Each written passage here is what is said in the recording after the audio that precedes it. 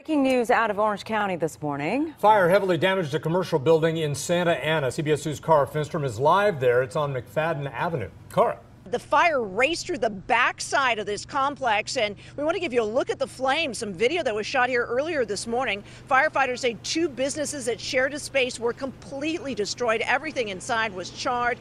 The flames shot through a roof. They pushed out a warehouse door early this morning. A woman who was sleeping in an adjacent building and a security guard both called 911. That woman told us she was awakened by loud banging noises as the fire spread. Now, firefighters tell us that a third business here was heavily damaged. It's a family-owned company that sells fire-resistant clothes, largely for electrical workers. Firefighters here this morning worked to help the businesses salvage what they could. Each firefighter would give us a slightly more accurate picture of how much damage we had. But it wasn't until the captain actually let us go into the building. We weren't supposed to. He let us in there. It wasn't until we walked in and saw it that we were like, wow, everything is damaged. Everything is gone. The whole space. And anything that was plastic was melted. It looked like a horror movie. Everything was wet, everything was black, and the smell of smoke was like overwhelming. Two of our employees just showed up.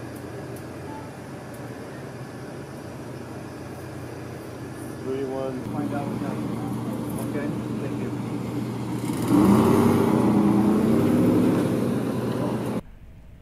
You don't even know how to react to a scenario like that. Nobody expects. You always think, oh, the damage, the fire is not my unit, or it must be my neighbor. It's not going to be our place. It's just going to be minimal. Until you see what fire can do, it's you just don't really have a concept of how much it can destroy just like everything. It melted anything.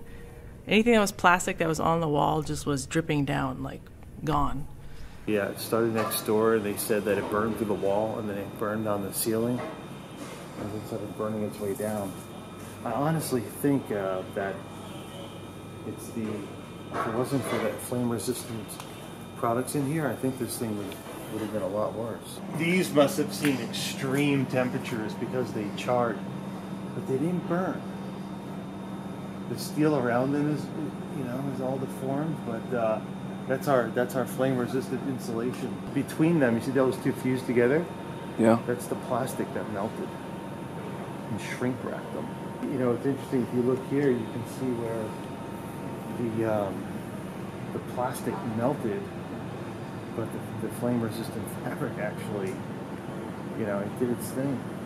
The really interesting thing for us, and the thing that we were happy with, was seeing that our garments, any products that were sitting around, there were lots of orders that were on tables. The garments were sitting there. They were like, it was as if nothing happened to the garments.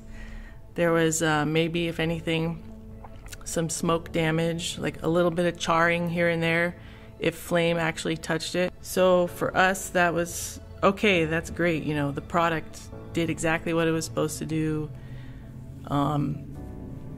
You would see our sewing machines sitting there completely destroyed and deformed looking, and then a perfect cone of FR thread sitting there as if nothing happened to it.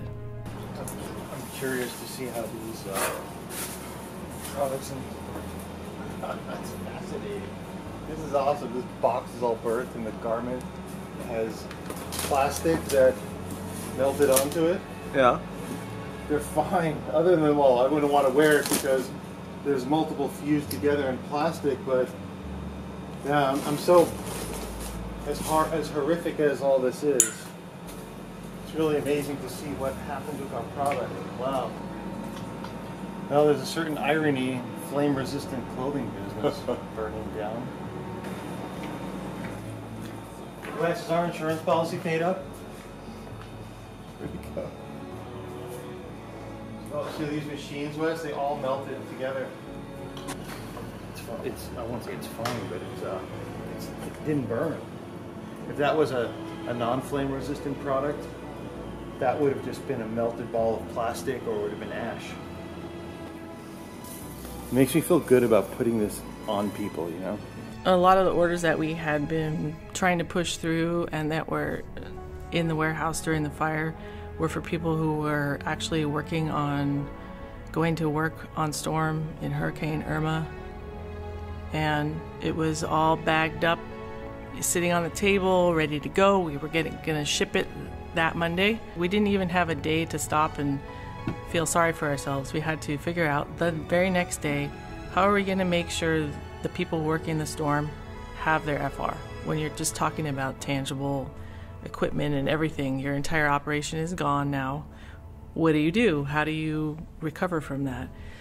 I'm actually really proud that our team was so willing to go like above and beyond, and even that next day we made sure that some products were already shipping out and that we had a plan for that entire week.